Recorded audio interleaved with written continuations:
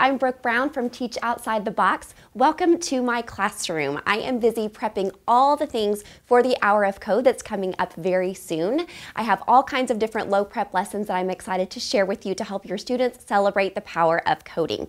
So if you're not familiar with the Hour of Code, it is a week in December every year where students all over the world are either trying coding for the first time or they are practicing coding with their friends. And now we can look at coding in an unplugged way. I'm going to show you all different kinds of unplugged methods to try with your kids. Many kids are also going to be using coding apps and websites that I've been using with my kids for many years in my class. And you can also incorporate coding with robotics. So I'm going to show you some easy challenges to try with your kids if you're interested in diving into robotics as well. So all the things I'm going to share with you today, I'm going to link in the product description below, all the different products, as well as some of the read alouds that I'm going to use to kick off the Hour of Code. So I hope you're excited to get started. So if you follow me, you know that I love kicking off lessons with a powerful read aloud that ties to the content that we're studying. And my favorite book to kick off the Hour of Code is called How to Code a Sandcastle by Josh Funk. This is a wonderful way to connect coding to the real world for our students, going through those basic functions of sequencing and conditions and loops and tying it to the steps to build a sandcastle. There's also a brand new book in this series that is really more appropriate for the older ones called How to Code a Roller Coaster. I would recommend this one for second grade and up because it goes a little bit more into functions as an extension of more complex coding. Both wonderful ways to connect coding to the real world for our students and make them relevant and meaningful. One of my favorite ways to introduce coding to my students is through interactive hopscotch coding. This is a wonderful way to get your kids up and moving or for them to actually experience the different pieces of code as they build sequences on the floor together. So I have different pieces that they can put together to build their sequences of code. They can do this many, many times. This also works for a wonderful coding center that you can incorporate any time of year. So your students are going to build the sequence of code starting with the starting square. They're going to use the yellow squares. Those are going to be representative of the sequencing. So they can go up, they can go back, and they can go sideways with the sequencing arrows. We also have lots of different conditions. And in this case, our conditions are going to be actions that the students are going to do. So it might be stomping, it might be clapping, it might be spinning, something interactive. We call conditions if-thens. So when they get to that particular square, if they land on it, then they get to do that particular action.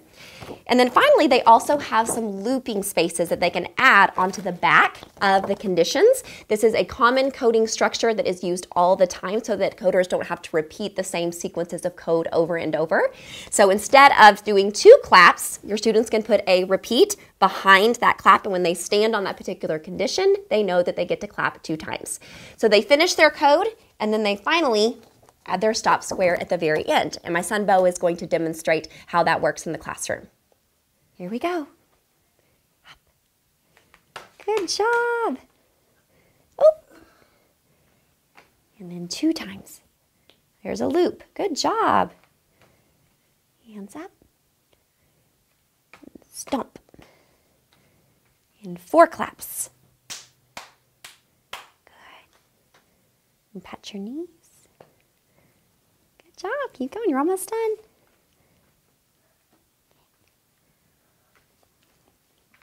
Good job, Bo. You went all the way through the code. So this is a brand new edition of Hopscotch Coding. It is called Hopscotch Dance Party, and it is designed specifically for 2nd graders, 3rd graders, 4th graders, and 5th graders. So this is the perfect grown-up big kid version of Hopscotch Coding. So instead of your kids doing a simple action when they get to those specific conditions, they are going to do a popular dance move, such as the floss and the dab and the running man and the whip. And so we also have added in some functions to step up that level of complexity for our big kids. This is my daughter Ellie, and she's going to show you Hopscotch Dance Party. Ready? So there's her function that we created, freestyle and Gangnam. Floss with a loop 2 times. Twist 4 times. And then whip. And then a running man. Dab. And then And that's Hopscotch Dance Party.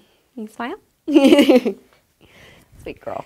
My third favorite way for my students to practice coding is through an unplugged coding partner activity. This one is actually called Gingerbread Coding, and it is a free download in my TPT shop. I will put a link below for you to try that. So I start as early as kindergarten with this unplugged coding with my kids. It is very simple. Students partner up, and partner 1 builds the code on the map, and partner 2 writes the code to match.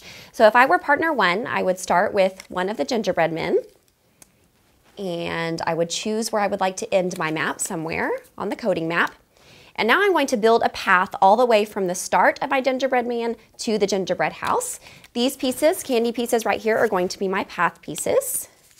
The colors do not matter. They can use any colors that they'd like.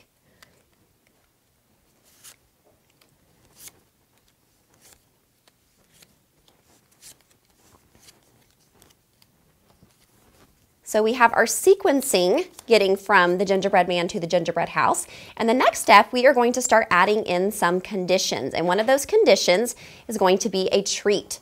So you are going to choose 2 treats to add to your gingerbread map. You can put them anywhere along the path. You're also going to add 1 enemy to the path. And we know some of the famous enemies from the gingerbread man are a cow and a fox. So I'm going to choose to add the fox right here. Okay, so now your students are ready to draw and write a block code that is going to match this particular map. And they're going to be using these coding symbols as they are working through the sequence of code. So the arrows mean to move right, left, up, or down. If they arrive on a square with a treat, they are going to draw a smiley face. That is the code that is going to match eat a treat. And then when they reach an enemy, they're going to draw a frowny face that is going to allow their gingerbread man to jump over that enemy. So if I was going to draw the code to match this particular map, I start here. In the first direction, I'm going to go up. So the students would draw an upward arrow on the first sequence of code. Then they're going to go up again. But when they arrive up on this particular square, they get to eat a treat. So they're going to draw a smiley face on that particular square. They're going to go up again. And then up again. To the right. And so on. So partner 1 can kind of check partner 2's work as he is writing the sequence of code to match the map. After you are finished, you're going to erase the code, clear the map, and then the partners are going to switch places. I do have these unplugged coding activities for every single month in my TPT shop, as well as a discounted bundle if you're interested in purchasing them for the entire year. After I've exposed my students to some different forms of unplugged coding, then they are then ready to jump in with some coding apps and websites. And this is the 4th lesson that I share with them during my weekly hour of code. So my personal favorite coding app is Codable. It is appropriate for all grade levels. It is a wonderful way to introduce even the youngest students in pre-K and kindergarten to coding. Box Island is also a huge favorite. Code.org is wonderful for 2nd grade specifically and up. They have some wonderful lessons on there. Dance Party is one of my favorites that you can do with your kids. Scratch Junior, Bebot, and Swift Playgrounds are also favorites among my students. Okay, so we're going to touch Sequence Sector. So this is the app Codable that my students and I love, and this is Bo. He is 5, and he's going to start with some sequencing. So we're going to drag and drop the arrows to get the fuzzball through the maze, okay? Are you ready? Mm-hmm. So which direction is he going to go first? Is he going to go right, up, down, or left to get to here? He's going to go right. Can you touch that arrow and pull it up here? Right there? Like this. Watch Mama. See? You're going to go all the way here. See? He's going to go to the right. Now which way is he going to go? This app is wonderful for coaching our little ones. I will do. He's going to go down. Good. And then what direction is he going to go? Good. This is called sequencing, Bo. Can you say sequencing? Sequencing. Okay. Press the play button. High five. Good job. You did it. And now we get to advance to the next lesson. Okay. Oh, this one's hard. All right. It's like... Want to try it? Here. Right. Good.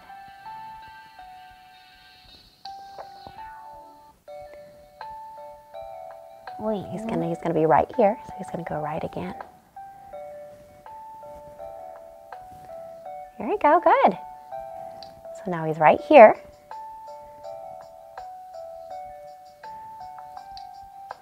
One more.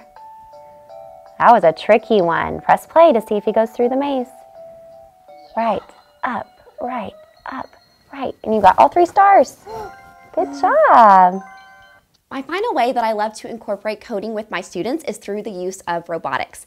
And the wonderful thing about robotics is that they are interactive, they are fun, they are engaging, they are something that my kids constantly go to during Makerspace, and you can do all different levels and complexities of coding with your students. So I have several in front of me today, but I also have several blog posts that I have written specifically about robotics and coding that you can visit. I will put the links to those in the description below. It's going to compare and contrast all the pros and cons of all the different robots that I've tried with my students. Some are more appropriate for the lower grades, some are more appropriate for the upper grades, but these that I have in front of me are favorites that I go back to time and time again. So the first robot I ever used with my students and really kind of got my feet wet with robotics is the Bee-Bot. Very simple sequencing that I tried with kindergarten and first grade. This is a great robot if you have no experience with robots whatsoever and you just kind of want to try them out. Very simple programming, and they are very easy to incorporate all across your curriculum. This one is a brand new one that just came out by Learning Resources. It is called Coding Critters.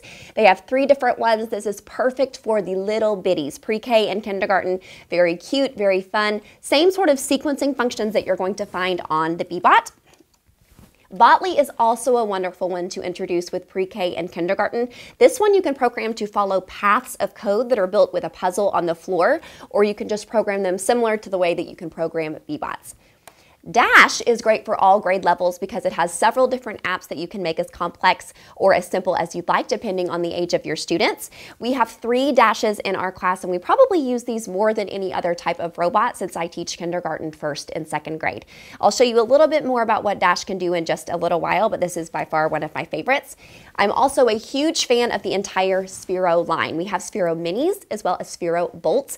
Guys, there is so many different math skills that you can incorporate as you are teaching coding to your students.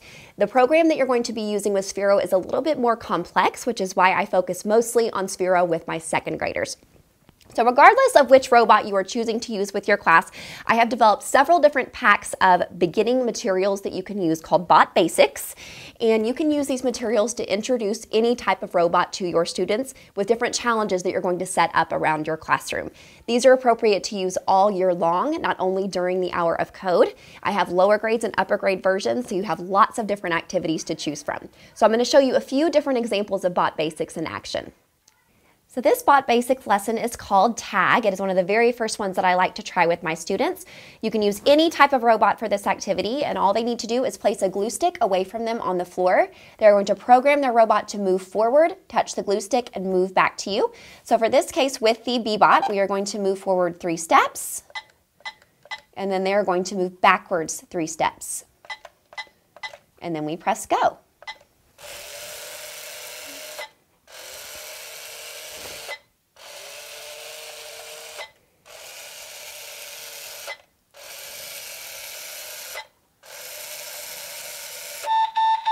Then they can challenge themselves, they can change the distance of the glue stick and program their robot again.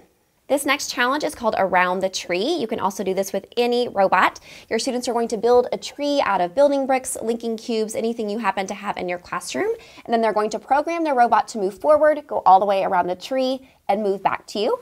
So in this case, I'm going to be working with the Dash robot. This is the Blockly app that I'm working with today. So I programmed him to move forward, turn right 90 degrees, forward, turn right 90 degrees again, and then forward to come back to me.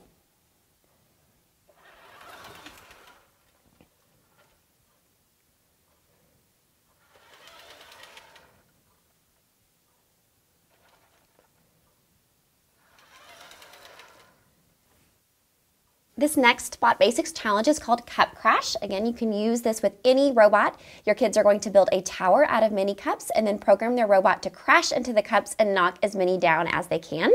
In this case, I am working with Sphero Bolt, but you can do this with any type of Sphero robot, and I'm in the Sphero EDU app. So I programmed my Sphero to roll at 0 degrees. 92 is going to be my speed, and the duration is going to be for 3 seconds.